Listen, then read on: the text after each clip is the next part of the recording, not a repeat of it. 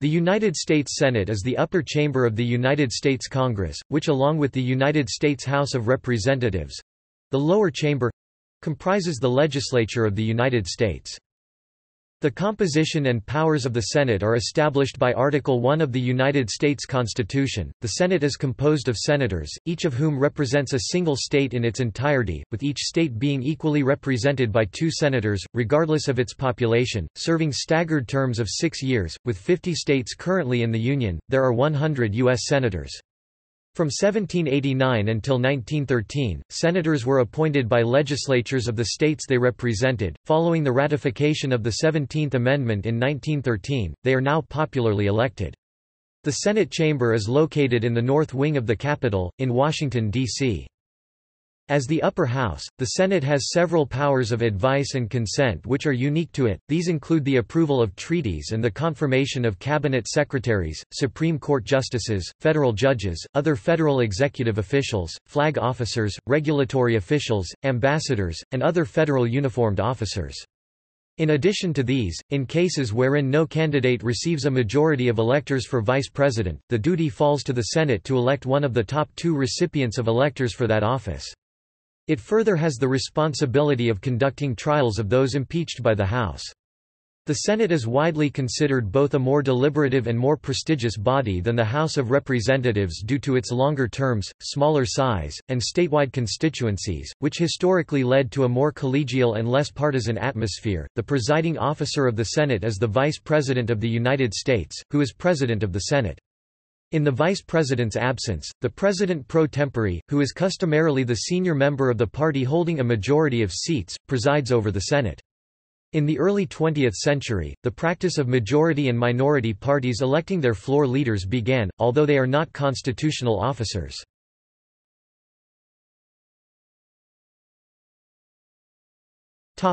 History.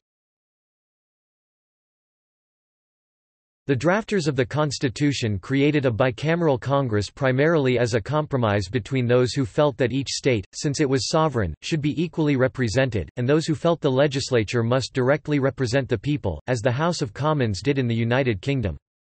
This idea of having one chamber represent people equally, while the other gives equal representation to states regardless of population, was known as the Connecticut Compromise. There was also a desire to have 2 houses that could act as an internal check on each other. One was intended to be a «people's house», directly elected by the people, and with short terms obliging the representatives to remain close to their constituents. The other was intended to represent the states to such extent as they retained their sovereignty except for the powers expressly delegated to the national government. The Senate was thus not designed to serve the people of the United States equally. The Constitution provides that the approval of both chambers is necessary for the passage of legislation. First convened in 1789, the Senate of the United States was formed on the example of the ancient Roman Senate. The name is derived from the Senatus, Latin for Council of Elders, from senex meaning old man in Latin. James Madison made the following comment about the Senate. In England, at this day, if elections were open to all classes of people, the property of landed proprietors would be insecure. An agrarian law would soon take place. If these observations be just, our government ought to secure the permanent interests of the country against innovation. Landholders ought to have a share in the government, to support these invaluable interests, and to balance and check the other. They ought to be so constituted as to protect the minority of the opulent against the majority. The Senate, therefore, ought to be this body, and to answer these purposes, the people ought to have permanency and stability. The Constitution stipulates that no constitutional amendment may be created to deprive a state of its equal suffrage in the Senate without that state's consent. The District of Columbia and all other territories are not entitled to representation allowed to vote in either house of the Congress. The District of Columbia elects 2 shadow U.S. senators, but they are officials of the D.C. city government and not members of the U.S. Senate. The United States has had 50 states since 1959, thus the Senate has had 100 senators since 1959. The disparity between the most and least populous states has grown since the Connecticut Compromise, which granted each state 2 members of the Senate and at least 1 member of the House of Representatives, for a total minimum of 3 presidential electors, regardless of population. In 1787, Virginia had roughly 10 times the population of Rhode Island, whereas today California has roughly 70 times the population of Wyoming, based on the 1790 and 2000 censuses. This means some citizens are effectively 2 orders of magnitude better represented in the Senate than those in other states. Seats in the House of Representatives are approximately proportionate to the population of each state, reducing the disparity of representation. Before the adoption of the 17th Amendment in 1913, senators were elected by the individual state legislatures. Problems with repeated vacant seats due to the inability of a legislature to elect senators, intrastate political struggles, and even bribery and intimidation had gradually led to a growing movement to amend the Constitution to allow for the direct election of senators.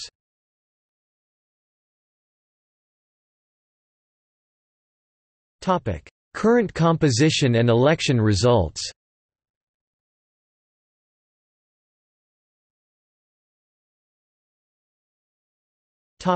Current party standings. The party composition of the Senate during the 115th Congress. 115th Congress. The 115th United States Congress runs from January 3, 2017, to January 3, 2019. List of bills in the 115th United States Congress.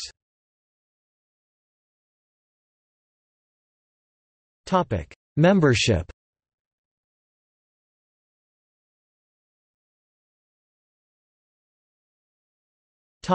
Qualifications. Article 1, Section 3, of the Constitution, sets 3 qualifications for senators: 1, they must be at least 30 years old; 2, they must have been citizens of the United States for the past 9 years or longer; and 3, they must be inhabitants of the states they seek to represent at the time of their election. The age and citizenship qualifications for senators are more stringent than those for representatives. In Federalist No. 62, James Madison justified this arrangement by arguing that the senatorial trust called for a greater extent of information and stability of character. The Senate, not the judiciary, is the sole judge of a senator's qualifications. During its early years, however, the Senate did not closely scrutinize the qualifications of its members. As a result, 3 senators who failed to meet the age requirement were nevertheless admitted to the Senate: Henry Clay, aged 29 in 1806; Armistead Thompson Mason, aged 28 in 1816; and John Eaton, aged 28 in 1818. Such an occurrence, however, has not been repeated since. In 1934, Rush D. Holt Sr. was elected to the Senate at the age of 29. He waited until he turned 30 on the next June 19 to take the oath of office. In November 1972, Joe Biden was elected to the Senate at the age of 29, but he reached his 30th birthday before the swearing-in ceremony for incoming senators in January 1973. The 14th Amendment to the United States Constitution disqualifies from the Senate any federal or state officers who had taken the requisite oath to support the Constitution, but later engaged in rebellion or aided the enemies of the United States. This provision, which came into force soon after the end of the Civil War, was intended to prevent those who had sided with the Confederacy from serving. That amendment, however, also provides a method to remove that disqualification: a 2/3 vote of both chambers of Congress.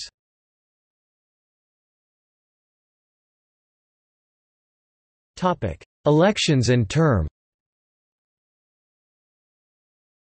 Originally, senators were selected by the state legislatures, not by popular elections. By the early years of the 20th century, the legislatures of as many as 29 states had provided for popular election of senators by referendums. Popular election to the Senate was standardized nationally in 1913 by the ratification of the 17th Amendment.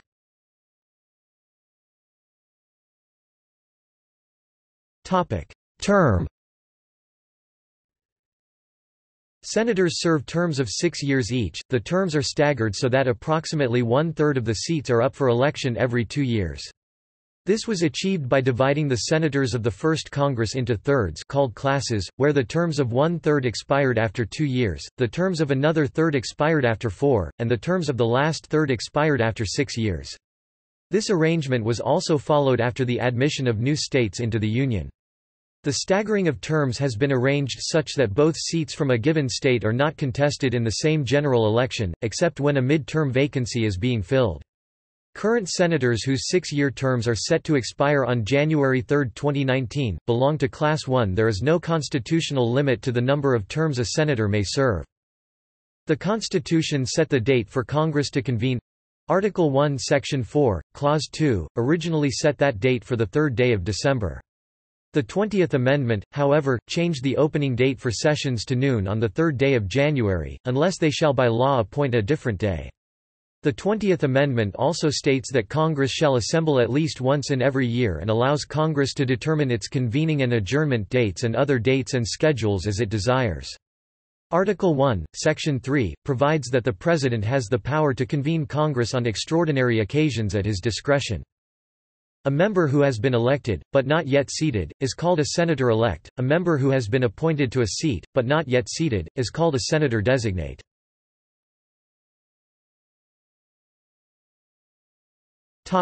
Elections. Elections to the Senate are held on the first Tuesday after the first Monday in November in even-numbered years, Election Day, and coincide with elections for the House of Representatives. Senators are elected by their state as a whole.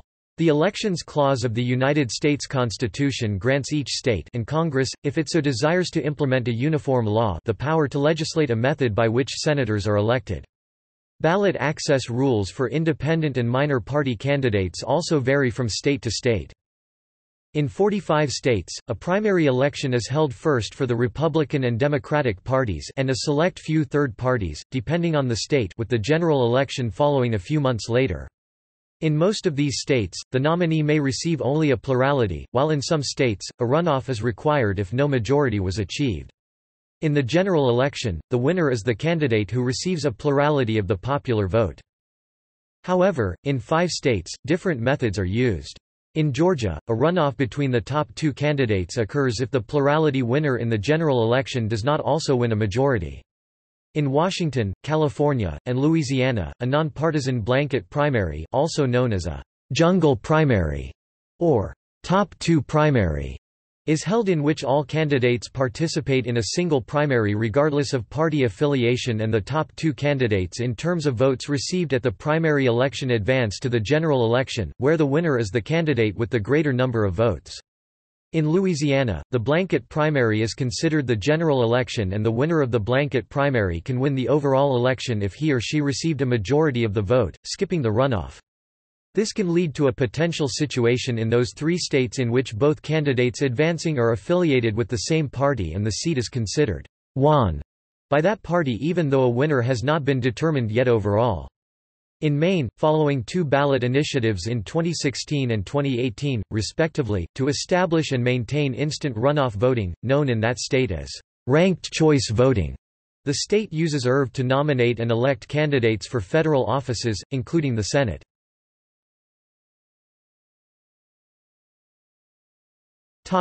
Mid-term vacancies. The 17th Amendment requires that mid-term vacancies in the Senate be filled by special election. Whenever a senator must be appointed or elected, the Secretary of the Senate mails one of 3 forms to the state's governor to inform them of the proper wording to certify the appointment of a new senator. If a special election for one seat happens to coincide with a general election for the state's other seat, each seat is contested separately.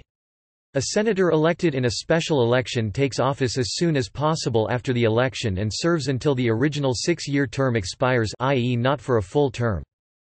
The 17th Amendment requires that mid-term vacancies in the Senate be filled by special election, but permits state legislatures to empower their governors to make temporary appointments until the required special election takes place. Temporary appointees are permitted to run in the special election in their own right. The manner by which the 17th Amendment is enacted varies among the states. A 2018 report breaks this down into the following 3 broad categories. Specific procedures vary among the states. 5 states, North Dakota, Oklahoma, Oregon, Rhode Island, and Wisconsin, do not empower their governors to make temporary appointments, relying exclusively on the required special election provision in the 17th Amendment. 9 states, Alabama, Alaska, Connecticut, Louisiana, Massachusetts, Mississippi, Texas, Vermont, and Washington, provide for gubernatorial appointments, but also require a special election on an accelerated schedule. The remaining 36 states provide for gubernatorial appointments, with the appointed senator serving the balance of the term or until the next statewide general election. In 6 states within the final category above, Arizona, Hawaii, Maryland, North Carolina, Utah, and Wyoming, the governor must appoint someone of the same political party as the previous incumbent. In September 2009, Massachusetts changed its law to enable the governor to appoint a temporary replacement for the late Senator Edward Kennedy until the special election in January 2010. In 2004, Alaska enacted legislation and a separate ballot referendum that took effect on the same day, but that conflicted with each other. The effect of the ballot-approved law is to withhold from the governor authority to appoint a senator.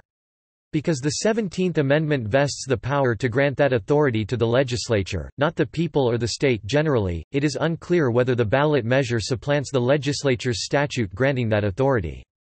As a result, it is uncertain whether an Alaska governor may appoint an interim senator to serve until a special election is held to fill the vacancy.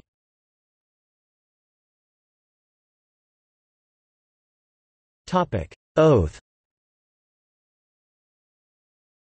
The Constitution requires that senators take an oath or affirmation to support the Constitution. Congress has prescribed the following oath for all federal officials except the President, including senators. Do solemnly swear or affirm that I will support and defend the Constitution of the United States against all enemies, foreign and domestic, that I will bear true faith and allegiance to the same, that I take this obligation freely, without any mental reservation or purpose of evasion, and that I will well and faithfully discharge the duties of the office on which I am about to enter. So help me God.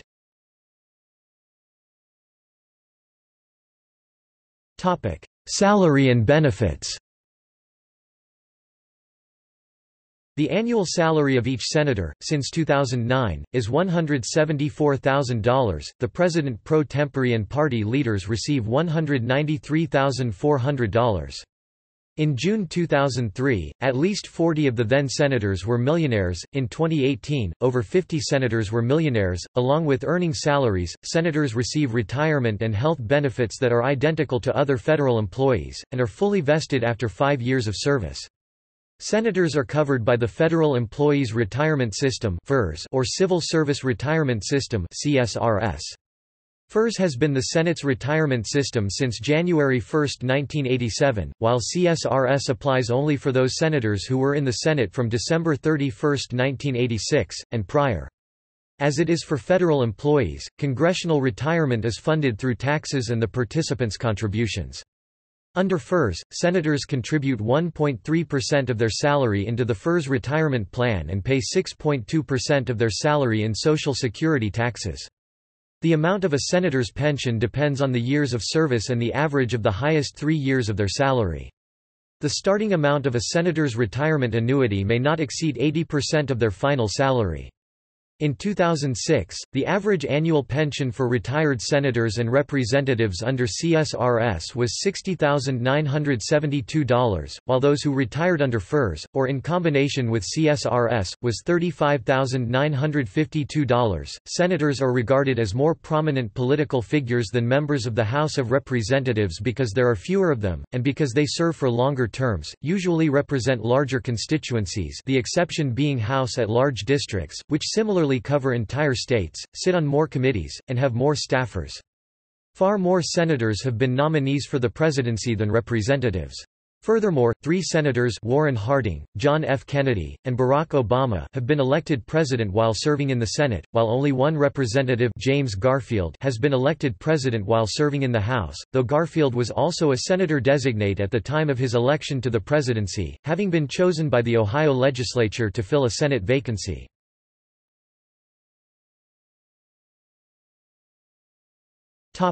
Seniority. According to the Convention of Senate Seniority, the senator with the longer tenure in each state is known as the senior senator. The other is the junior senator. This convention does not have official significance, though seniority generally is a factor in the selection of physical offices.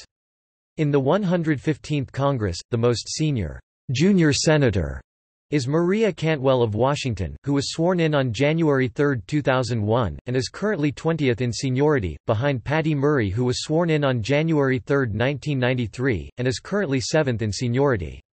The most junior senior senator is Bill Cassidy of Louisiana, who was sworn in January 3, 2015, and is currently 79th in seniority, ahead of Senator John Neely Kennedy, who was sworn in January 3, 2017, and is currently 95th in seniority. With the 116th Congress, John Kyle of Arizona, who was sworn in on September 4, 2018, will become the most junior senior senator, ahead of Senator-elect Kyrsten Sinema, who will be sworn in January 3, 2019.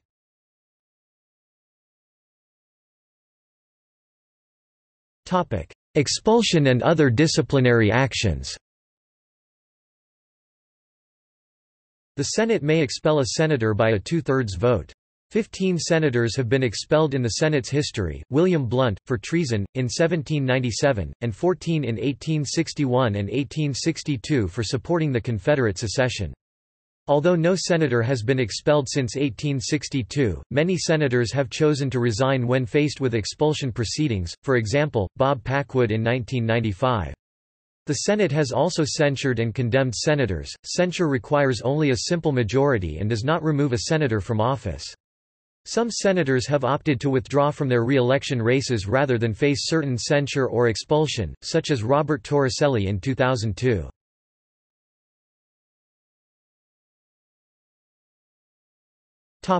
Majority and minority parties. The majority party is the political party that either has a majority of seats or can form a coalition or caucus with a majority of seats. If two or more parties are tied, the vice president's affiliation determines which party is the majority party. The next largest party is known as the minority party. The president pro tempore, committee chairs, and some other officials are generally from the majority party. They have counterparts, for instance, the ranking members of committees in the minority party. Independents and members of third parties, so long as they do not caucus with or support either of the larger parties, are not considered in determining which is the majority party.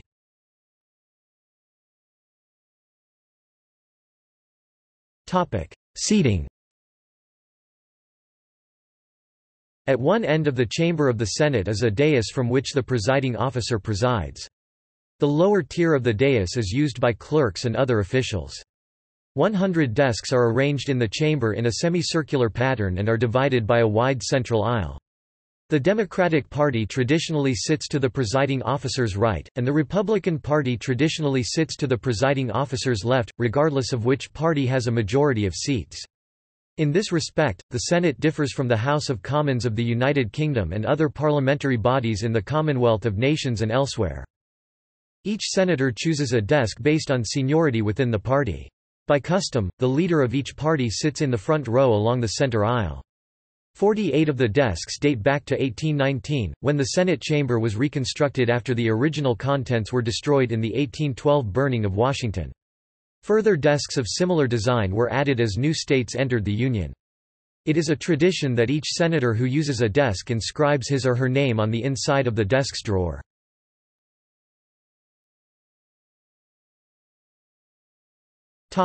Officers. Except for the President of the Senate elects its own officers, who maintain order and decorum, manage and schedule the legislative and executive business of the Senate, and interpret the Senate's rules, practices and precedents. Many non-member officers are also hired to run various day-to-day functions of the Senate.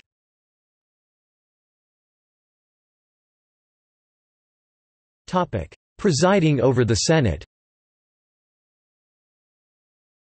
Under the Constitution, the Vice President serves as President of the Senate. He or she may vote in the Senate ex officio, for he or she is not an elected member of the Senate in the case of a tie, but is not required to. For much of the nation's history, the task of presiding over Senate sessions was one of the Vice President's principal duties, the other being to receive from the states the tally of electoral ballots cast for President and Vice President and to open the certificates, in the presence of the Senate and House of Representatives, so that the total votes could be counted. Since the 1950s, vice presidents have presided over few Senate debates. Instead, they have usually presided only on ceremonial occasions, such as swearing in new senators, joint sessions, or at times to announce the result of significant legislation or nomination, or when a tie vote on an important issue is anticipated. The Constitution authorizes the Senate to elect a president pro tempore, Latin for president for a time, who presides over the chamber in the vice president's absence, and is, by custom, the senator of the majority party with the longest record of continuous service. Like the vice president, the president pro tempore does not normally preside over the Senate, but typically delegates the responsibility of presiding to a majority party senator who presides over the Senate, usually in blocks of 1 hour on a rotating basis. Frequently, freshman senators, newly elected members, are asked to preside so that they may become accustomed to the rules and procedures of the body. It is said that, "In practice they are usually mere mouthpieces for the Senate's parliamentarian, who whispers what they should do." The presiding officer sits in a chair in the front of the Senate chamber.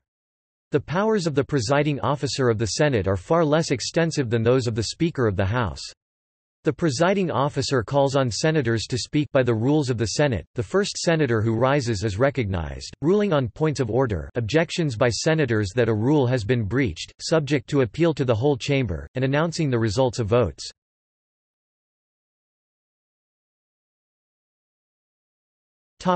Party leaders. Each party elects Senate party leaders. Floor leaders act as the party chief spokesman. The Senate Majority Leader is responsible for controlling the agenda of the chamber by scheduling debates and votes. Each party elects an assistant leader, whip, who works to ensure that his party's senators vote as the party leadership desires.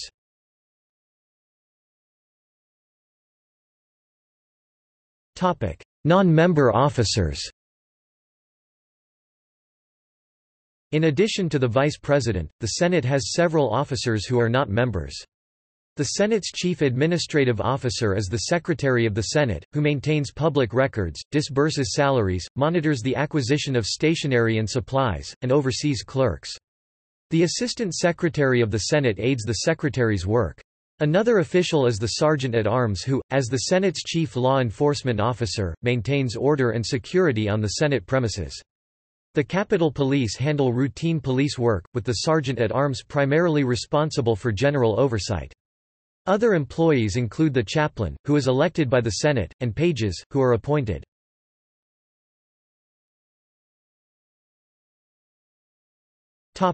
Procedure.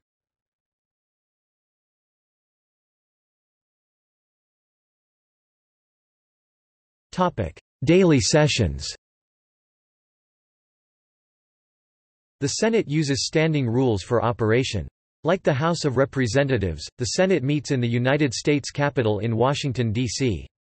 At one end of the chamber of the Senate is a dais from which the presiding officer presides. The lower tier of the dais is used by clerks and other officials. Sessions of the Senate are opened with a special prayer or invocation and typically convene on weekdays. Sessions of the Senate are generally open to the public and are broadcast live on television, usually by C-SPAN 2. Senate procedure depends not only on the rules, but also on a variety of customs and traditions. The Senate commonly waives some of its stricter rules by unanimous consent. Unanimous consent agreements are typically negotiated beforehand by party leaders. A senator may block such an agreement, but in practice, objections are rare. The presiding officer enforces the rules of the Senate, and may warn members who deviate from them. The presiding officer sometimes uses the gavel of the Senate to maintain order. A hold is placed when the leader's office is notified that a senator intends to object to a request for unanimous consent from the Senate to consider or pass a measure.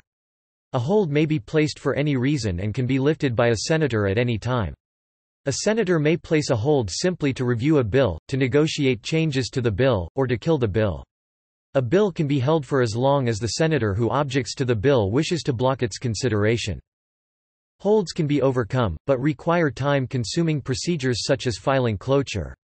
Holds are considered private communications between a senator and the leader, and are sometimes referred to as secret holds. A senator may disclose that he or she has placed a hold. The Constitution provides that a majority of the Senate constitutes a quorum to do business. Under the rules and customs of the Senate, a quorum is always assumed present unless a quorum call explicitly demonstrates otherwise. A senator may request a quorum call by suggesting the absence of a quorum. A clerk then calls the roll of the Senate and notes which members are present. In practice, senators rarely request quorum calls to establish the presence of a quorum.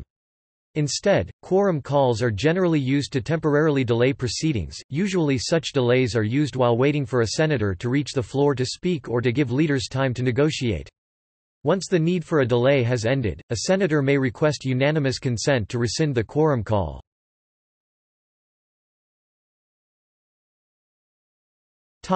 Debate. Debate, like most other matters governing the internal functioning of the Senate, is governed by internal rules adopted by the Senate. During debate, senators may only speak if called upon by the presiding officer, but the presiding officer is required to recognize the first senator who rises to speak. Thus, the presiding officer has little control over the course of debate. Customarily, the majority leader and minority leader are accorded priority during debates even if another senator rises first. All speeches must be addressed to the presiding officer, who is addressed as Mr. President or Madam President, and not to another member. Other members must be referred to in the third person. In most cases, senators do not refer to each other by name, but by state or position, using forms such as the senior senator from Virginia, the gentleman from California, or my distinguished friend the chairman of the Judiciary Committee. Senators address the Senate standing next to their desk. Apart from rules governing civility, there are few restrictions on the content of speeches. There is no requirement that speeches pertain to the matter before the Senate. The rules of the Senate provide that no senator may make more than 2 speeches on a motion or bill on the same legislative day. A legislative day begins when the Senate convenes and ends with adjournment, hence, it does not necessarily coincide with the calendar day. The length of these speeches is not limited by the rules, thus, in most cases, senators may speak for as long as they please. Often, the Senate adopts unanimous consent agreements imposing time limits. In other cases, for example, for the budget process, limits are imposed by statute. However, the right to unlimited debate is generally preserved. Within the United States, the Senate is sometimes referred to as world's greatest deliberative body.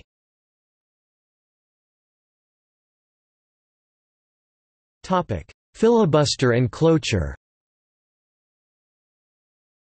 The filibuster is a tactic used to defeat bills and motions by prolonging debate indefinitely. A filibuster may entail long speeches, dilatory motions, and an extensive series of proposed amendments. The Senate may end a filibuster by invoking cloture. In most cases, cloture requires the support of 3/5 of the Senate. However, if the matter before the Senate involves changing the rules of the body, this includes amending provisions regarding the filibuster, a 2/3 majority is required. In current practice, the threat of filibuster is more important than its use. Almost any motion that does not have the support of 3/5 of the Senate effectively fails. This means that 41 senators can make a filibuster happen. Historically, cloture has rarely been invoked because bipartisan support is usually necessary to obtain the required supermajority, so a bill that already has bipartisan support is rarely subject to threats of filibuster. However, motions for cloture have increased significantly in recent years. If the Senate invokes cloture, debate does not necessarily end immediately, instead, it is limited to up to 30 additional hours unless increased by another 3/5 vote. The longest filibuster speech in the Senate's history was delivered by Strom Thurmond, DSC, who spoke for over 24 hours in an unsuccessful attempt to block the passage of the Civil Rights Act of 1957. Under certain circumstances, the Congressional Budget Act of 1974 provides for a process called reconciliation, by which Congress can pass bills related to the budget without those bills being subject to a filibuster. This is accomplished by limiting all Senate floor debate to 20 hours.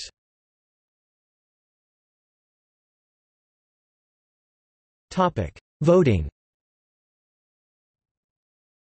When debate concludes, the motion in question is put to a vote. The Senate often votes by voice vote. The presiding officer puts the question, and members respond either yea, aye, in favor of the motion or nay against the motion. The presiding officer then announces the result of the voice vote. A senator, however, may challenge the presiding officer's assessment and request a recorded vote. The request may be granted only if it is seconded by 1/5 of the senators present. In practice, however, senators second requests for recorded votes as a matter of courtesy. When a recorded vote is held, the clerk calls the roll of the Senate in alphabetical order. Senators respond when their name is called. Senators who were not in the chamber when their name was called may still cast a vote so long as the voting remains open. The vote is closed at the discretion of the presiding officer, but must remain open for a minimum of 15 minutes. A majority of those voting determines whether the motion carries. If the vote is tied, the vice president, if present, is entitled to cast a tie-breaking vote. If the vice president is not present, the motion fails. Filibustered bills require a 3/5 majority to overcome the cloture vote, which usually means 60 votes, and get to the normal vote where a simple majority, usually 51 votes, approves the bill. This has caused some news media to confuse the 60 votes needed to overcome a filibuster with the 51 votes needed to approve a bill, with for example USA Today erroneously stating, "The vote was 58-39 in favor of the provision establishing concealed carry permit reciprocity in the 48 states that have concealed weapons laws. That fell 2 votes short of the 60 needed to approve the measure."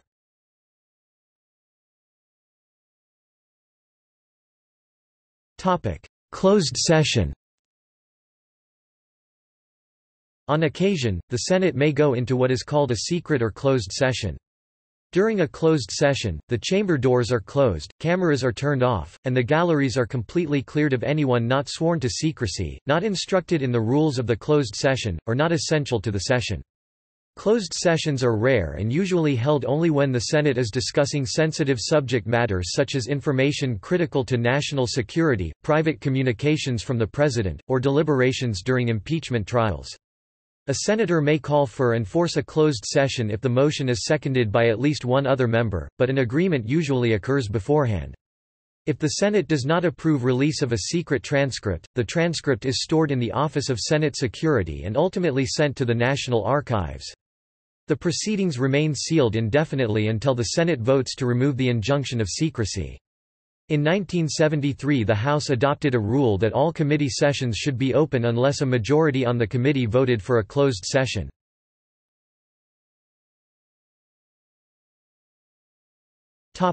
Calendars. The Senate maintains a Senate calendar and an executive calendar.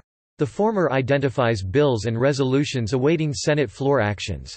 The latter identifies executive resolutions, treaties, and nominations reported out by Senate committees and awaiting Senate floor action.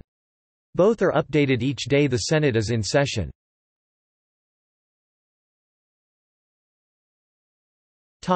Committees.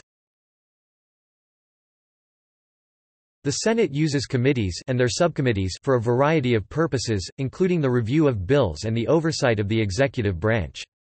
Formally, the whole Senate appoints committee members. In practice, however, the choice of members is made by the political parties. Generally, each party honors the preferences of individual senators, giving priority based on seniority. Each party is allocated seats on committees in proportion to its overall strength. Most committee work is performed by 16 standing committees, each of which has jurisdiction over a field such as finance or foreign relations.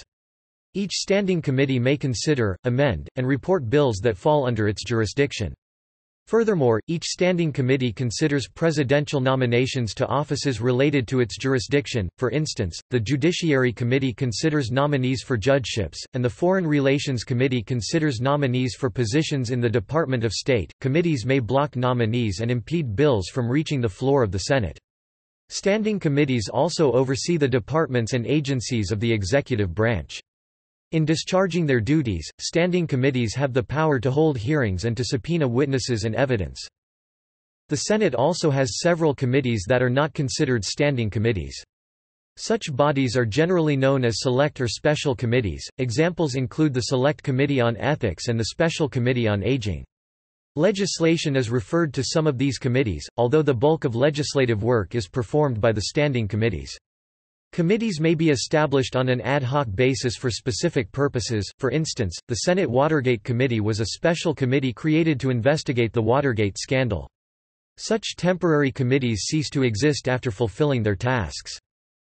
The Congress includes joint committees, which include members from both the Senate and the House of Representatives. Some joint committees oversee independent government bodies, for instance, the Joint Committee on the Library oversees the Library of Congress. Other joint committees serve to make advisory reports, for example, there exists a Joint Committee on Taxation. Bills and nominees are not referred to joint committees. Hence, the power of joint committees is considerably lower than those of standing committees. Each Senate committee and subcommittee is led by a chair, usually a member of the majority party. Formerly, committee chairs were determined purely by seniority. As a result, several elderly senators continued to serve as chair despite severe physical infirmity or even senility. Committee chairs are elected, but, in practice, seniority is rarely bypassed. The chairs hold extensive powers, they control the committee's agenda, and so decide how much, if any, time to devote to the consideration of a bill. They act with the power of the committee in disapproving or delaying a bill or a nomination by the President. They manage on the floor of the full Senate the consideration of those bills the committee reports. This last role was particularly important in mid-century, when floor amendments were thought not to be collegial. They also have considerable influence. Senators who cooperate with their committee chairs are likely to accomplish more good for their states than those who do not. The Senate rules and customs were reformed in the 20th century, largely in the 1970s. Committee chairmen have less power and are generally more moderate and collegial in exercising it, than they were before reform. The second highest member, the spokesperson on the committee for the minority party, is known in most cases as the ranking member. In the Select Committee on Intelligence and the Select Committee on Ethics, however, the senior minority member is known as the vice chair. Recent criticisms of the Senate's operations object to what the critics argue is obsolescence as a result of partisan paralysis and a preponderance of arcane rules.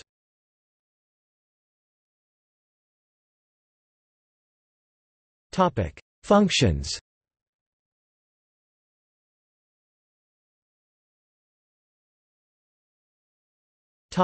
Legislation.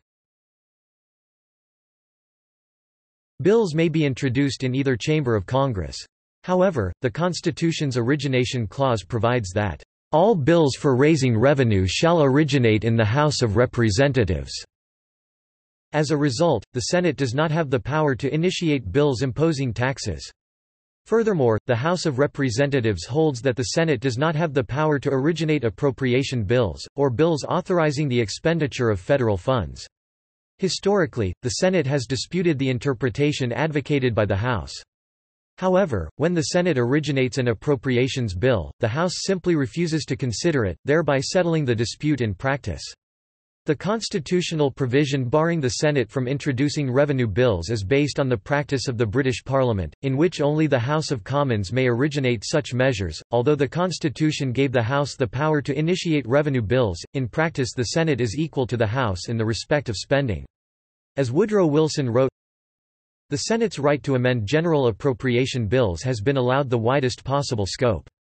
The upper house may add to them what it pleases, may go altogether outside of their original provisions and tack to them entirely new features of legislation, altering not only the amounts but even the objects of expenditure, and making out of the materials sent them by the popular chamber measures of an almost totally new character. The approval of both houses is required for any bill, including a revenue bill, to become law. Both houses must pass the same version of the bill. If there are differences, they may be resolved by sending amendments back and forth or by a conference committee, which includes members of both bodies.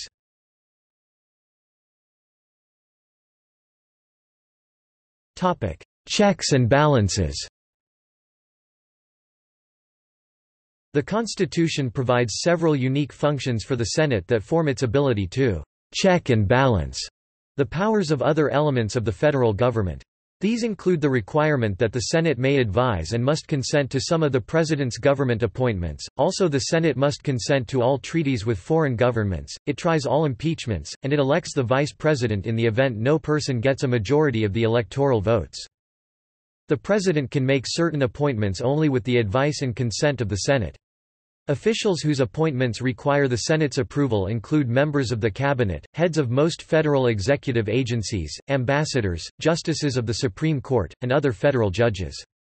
Under Article 2, Section 2, of the Constitution, a large number of government appointments are subject to potential confirmation. However, Congress has passed legislation to authorize the appointment of many officials without the Senate's consent. Usually, confirmation requirements are reserved for those officials with the most significant final decision-making authority.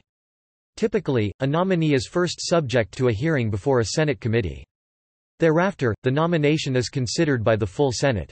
The majority of nominees are confirmed, but in a small number of cases each year, Senate committees purposely fail to act on a nomination to block it. In addition, the President sometimes withdraws nominations when they appear unlikely to be confirmed. Because of this, outright rejections of nominees on the Senate floor are infrequent. There have been only 9 cabinet nominees rejected outright in United States history. The powers of the Senate concerning nominations are, however, subject to some constraints. For instance, the Constitution provides that the President may make an appointment during a congressional recess without the Senate's advice and consent. The recess appointment remains valid only temporarily, the office becomes vacant again at the end of the next congressional session. Nevertheless, presidents have frequently used recess appointments to circumvent the possibility that the Senate may reject the nominee. Furthermore, as the Supreme Court held in Myers v. United States, although the Senate's advice and consent is required for the appointment of certain executive branch officials, it is not necessary for their removal. Recess appointments have faced a significant amount of resistance, and in 1960, the U.S. Senate passed a legally non-binding resolution against recess appointments. The Senate also has a role in ratifying treaties. The Constitution provides that the President may only make treaties, provided 2/3 of the senators present concur, in order to benefit from the Senate's advice and consent and give each state an equal vote in the process.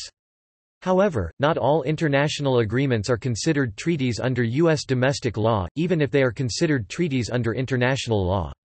Congress has passed laws authorizing the President to conclude executive agreements without action by the Senate. Similarly, the President may make congressional executive agreements with the approval of a simple majority in each House of Congress, rather than a 2/3 majority in the Senate. Neither executive agreements nor congressional executive agreements are mentioned in the Constitution, leading some scholars such as Lawrence Tribe and John Yoo to suggest that they unconstitutionally circumvent the treaty ratification process. However, courts have upheld the validity of such agreements. The Constitution empowers the House of Representatives to impeach federal officials for treason, bribery, or other high crimes and misdemeanors, and empowers the Senate to try such impeachments.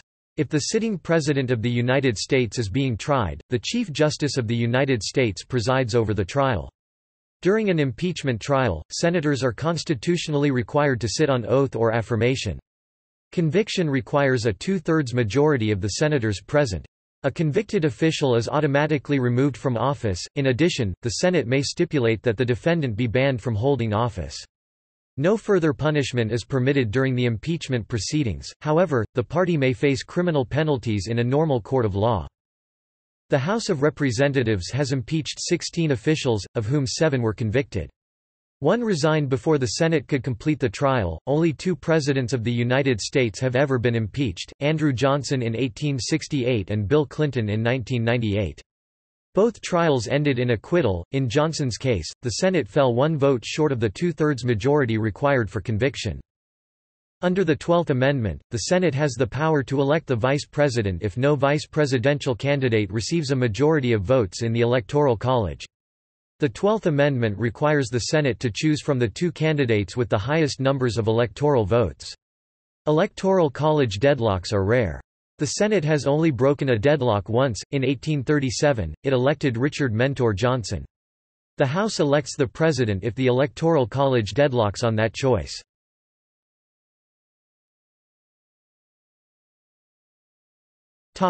See also: